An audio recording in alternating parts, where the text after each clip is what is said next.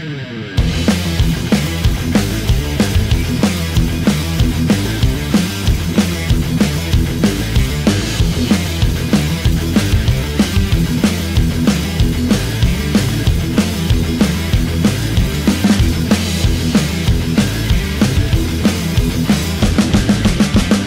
back to Broke Ass EDC, home of the working stiffs everyday carry. And I got something a little bit different for me here. This actually, I was doing some swapping and a fella offered it up, and I was like, man, I ain't had any of them Twosun knives. And this is definitely, I think you can catch these different places. I mean, all over. White Mountain's got them. This is like a $60 or $70 knife. So I did carry it on the second hand. Their packaging is not, over the top, or this one isn't. But this is D2 steel on titanium. And this one is, I mean, it's a looker. It's anoded up. A lot of texture in it, milling. And for under $100, man, it seems like it is definitely a good piece. Let me do the flick, soak it in. It's got that neat, odd-looking blade shape there. D2, overall length 7.87 inches. Closed, it's a little bit over 4.41. Blade length 3.5 inches. Plain edge. Black titanium. There's a lot of different colors. You can find this. It's the TS 117. I've seen it in black titanium, the raw, and then I guess this is the anode up.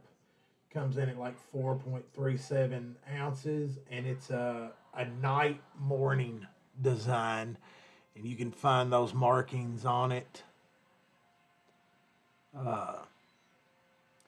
Man, this thing is, I don't think the fellow who had it either, he carried it much.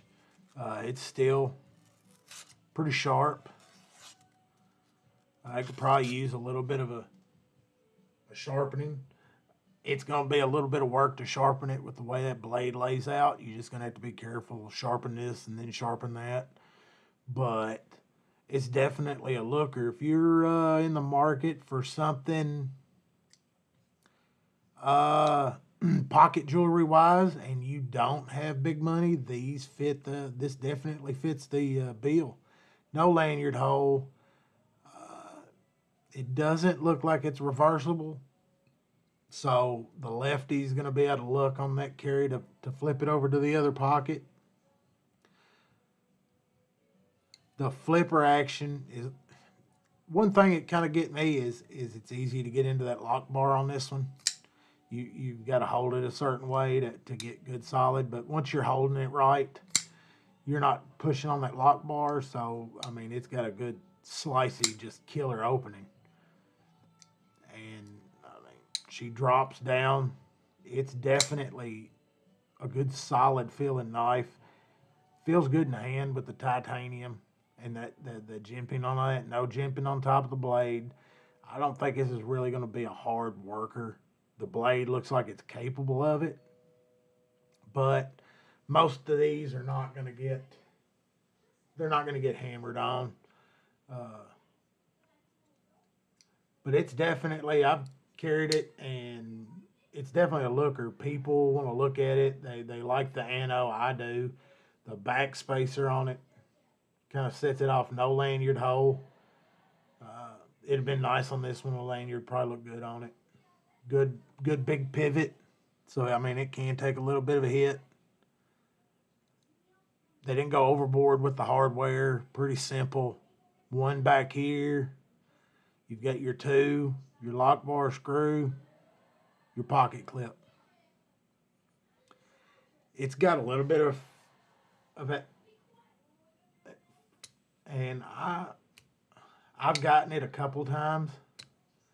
Somebody with a smaller hand might be able to get it. Almost there. Almost.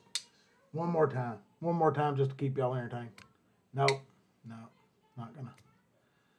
So, I mean, it can be reverse flick, but the flipper usually gets it good and solid. Introduction to Twosuns. I'll probably try to pick a couple more of these up, but for the whole market of something that looks aesthetic and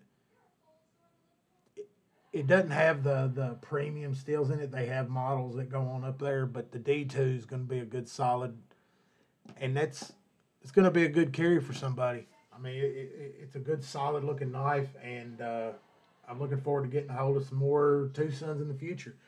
And this night morning design, I dig it pretty good. And you can pick these up over at White Mountain. You put the code in. This is probably going to be under $50.